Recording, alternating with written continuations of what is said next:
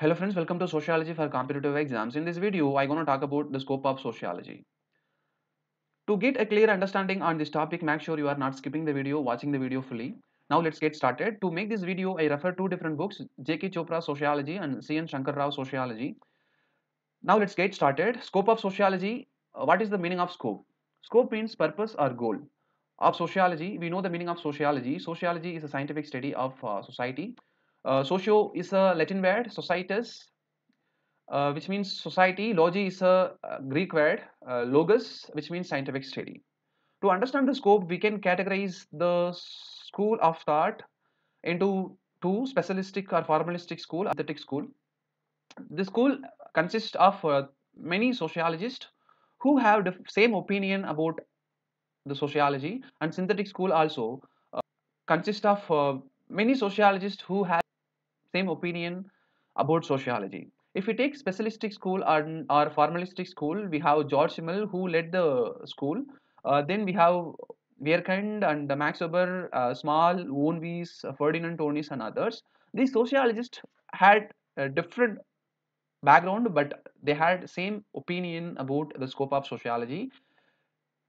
Similarly, in synthetic school, we have Amel Durkheim, Hobhouse, and P. Sorokin, who had a different background but the same opinion about the subject.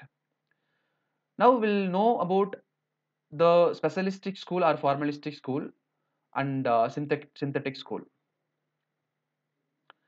So this school sociologists believed that sociology has a formalistic or specialistic scope.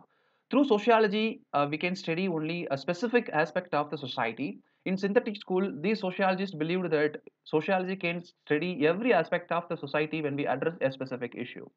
For example, if you take botany, we'll study about the plants. If you take zoology, we'll study about the animal.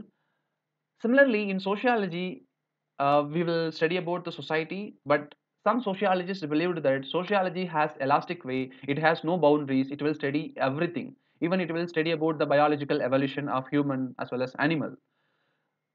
So to avoid the confusion, sociologists divide the school into specialistic view and synthetic view. Through this view, we can easily understand what is the scope of sociology. Now let's get started. I have categorized the scope of sociology into two different schools, as I said, specialistic or formalistic school and synthetic school.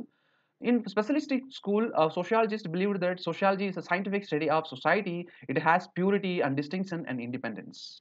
What does it mean? Sociology has purity. It will not derive any knowledge from any other sciences or social sciences. It has purity from its knowledge. When we study about human life, especially poverty, sociology will study about the economic state of the human, why the person is having poverty, what are the factors behind it. It observes about the economical problem of the individual. It will independently study about the human life. It will not borrow any idea from economic aspect, also psychological aspect or political aspect, because sociology has its own knowledge, experience to study about the human life, so it stands very distinct from other social sciences. Whereas synthetic school people believed that sociology cannot study about the poverty without getting knowledge from other social sciences. Like when a person is suffering or getting a lot of issues because of poverty, the sociologist should study about the economical level of particular individual and the mental state of the individual, the political policies of the particular state. So this synthetic school sociologist believed that we cannot study the society without getting knowledge or synthesis from the other social sciences like political science and history. The second point is sociology has limited scope and specific aspects to understand the issues of the society. So this for specialistic for sociologists believed that sociology has some limited scope. We can observe only special aspect of the human life. When we study about the political aspect, we can only address about the political issues and voting issues and corruption. But it has some limited scope. It will study about the specific issues of the society. For example, when a sociologist study about the health, if a person is suffering from obese, so in this case sociology will study about the eating behavior, why the person is eating a lot, whether the person is attending a lot of club meetings or night party or ceremonies or festivals. So it will not get some knowledge or ideas about other social sciences like economy, whether the person is rich or not, the political influence, what are the health related schemes the particular state has. So sociologists believe that the specialistic school will address only limited issues with a specific perspective. Whereas if you take synthetic school, it will address the wider scope and comprehensive. The same example we'll take here, why the person is very obese or fat. In synthetic school, sociologists will study about the various issues, the economic factor of the individual, political issues, the mental factor, whether the person has some mental issue uh, or not. And also, sociology will study about the historical background of the individual, so it has wider scope and comprehensive aspect to address the issue of obesity. Next is certain aspect of human life will be studied in sociology. Specialistic sociologists believed that sociology can study only a certain aspect of human life. It has some limitations. For example, sociologists studying about the types of marriage existing in Indian society, they can only study about the types, how the types emerged, what are the social causes for different types of marriage system followed in Indian society. Whereas in synthetic school, sociologists will study about all the aspect of human life, how the marriage system emerged, what are the economical reasons, what are the political reasons, what are the historical background the concept of marriage has, why people are marrying same gender, why women marries women, why man marries man. That will be addressed when we study about a marriage. And specialistic school believed that forms of social relationship and process can be studied but not their content. What does it mean? Content mean abstract. Sociologists cannot study whatever they cannot see, whatever invisible in nature. So specialistic or formalistic school sociologists believed that sociologists can only study about social relationships which are visible in nature. For example, from father and son relationship, how they interact, how they talk in a specific situation, and doctor and nurse relationship, how they speak in a specific social settings. Whereas synthetic school sociologists believed that sociology will study about both abstract and concrete, whether it is visible or invisible, it is visible social relationship or invisible social interaction, everything can be studied as per synthetic school definition. To summarize this slide, so specialistic school believed that sociology will help us to understand the specific issue of the human life. Whenever we address about the poverty, we can only study about the poverty as a dimension, we will not get into other dimension of the issue. If you take a synthetic school, when we study about the poverty, we will look into other aspect of poverty, the various causes like mental causes, historical background of the individuals, and economical factors, and political factors. Everything will be addressed when we study about the poverty of the individuals. Now moving on to the views of other sociologists, how they look at the different types of school to know about the scope of sociology. So specialistic school or formalistic school believed that sociology will study about the formal behavior and not actual behavior. It is given by American sociologist George Simmel. What is formal behavior? Formal behavior will take places in a formal settings. For example, in your education, in your educational institutions, when you wish your teacher good morning, that is a formal behavior. So George Simmel believed that sociologists will study about the formal behavior and not actual behavior. What is actual behavior? It will happen in your family. You will not wish your siblings or your parents when you wake up good morning, or you will not say greetings formally. So sociology will not study about actual behavior according to George Simmel. Then Small believed that sociology will study about the genetic forms of social relationship. What does it mean? Genetic forms means it's about the genetical relationship, like a marriage has genetical relationship with one individual to another individual. Then the individuals will create new family which has genetic forms. Sociology will also study about the social relationship uh, through the biological perspectives. Next sociologist is Weirkant. He believed that sociology will study about a mental or psychic relationship between one individual to another individual. Even though the mental and psychic relationship is abstract in nature, he believed that sociology will study about this psychic relationship which can be visible in the society.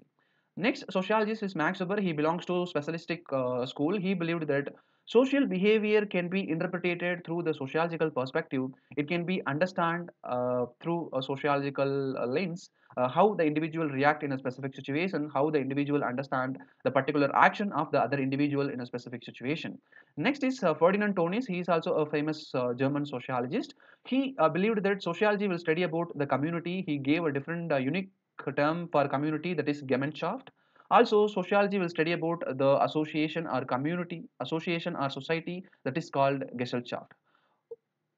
So in community, a sociologist will study about the primary relationship, close to close relationship, we feelings, everything will be studied. In Gesellschaft, it is about a secondary form of social relationship which is available in urban society. Gemeinschaft kind of social relationship is available in rural society. So what he told, sociology will help us to understand the group of people living in a particular area with the we feeling, that is called community. Also, it helps the sociologist to study about the associations which has secondary social relationship. For example, trade unions. It will study about the corporate sectors. It will study about the formal organizations and informal organizations existing in the urban society. When we look at the synthetic school, they have given different opinion about the scope of sociology. Emil Durkheim believed that sociology will help us to study the society through three different field. First field is social morphology. Social morphology will study about the volume, population, density, and local district of the particular territory, how they influence each other, how the volume of the particular population living in a particular territory influence the social system will be studied in sociology. And social physiology also will be studied. Social physiology means religion, moral, law, and language, how the social control controls the individual for normal functioning. Third is general sociology. It will help us to understand about the social fact, especially material and non-material social fact, how it controls the individuals. Next is Ginsberg perspective about the scope of sociology. Ginsberg believed that sociology has four different fields to understand the social issues and the social system. He believed that social physiology will study about the quantity and quality of the population. What type of culture the population follows, how many people belongs to a particular state, particular country, particular region, particular area where people are living, following different language, different day-to-day life will be addressed. Second is social control. Ginsberg told that social control will help the individual to have a disciplined life through a convention and court and legislation. This convention and this convention and court and legislation will help the individual to have a proper disciplined life, to have a peaceful social functioning. Third is social process. So synthetic school sociologists believed that sociology will also study about the interaction, accommodation, assimilation, cooperation, and competition between the different groups. And fourth, social pathology, it's about the social maladjustment. We have poverty, unemployment, and drug addiction, prostitution, robbery, everything will come under social pathology. So Emil Durkheim believed that sociology has three different fields to study about the society, and Ginsberg believed that sociology has four different fields to understand the social system. So this is the different two opinion about the scope of sociology. One is specialistic formalistic school, another one is synthetic school. To summarize this video, we discussed about two different scope of sociology. One is specialistic or formalistic school, another one is synthetic school. In specialistic school, sociologists believed that sociology will study about the formal behavior. It will study about the genetic forms of social relationship, psychic relationship. It will help us to understand the social behavior. Also, it will study about the community as well as associations, that is called Gemeinschaft and Gesellschaft. Whereas in synthetic school, we study about different perspectives to know the scope of sociology. These sociologists believed that sociology will study about social morphology, social physiology, and general sociology, and the social control, social process, and social pathology. So, in synthetic school, sociologists will have a holistic understanding about the society. They will study about every aspect of society, even though they address a specific issue existing in the society. I hope this video is very useful. If you want to have a clear understanding, please listen to this video twice so that you will have a clear understanding. By this slide, I conclude my discussion. I hope this video is very useful. If you want to listen to Tamil explanation, subscribe to Sociology in Tamil. Watch my other videos. For more new videos, subscribe to my YouTube channel. I'll be uploading a lot of videos on sociology. This is Mohammed signing off.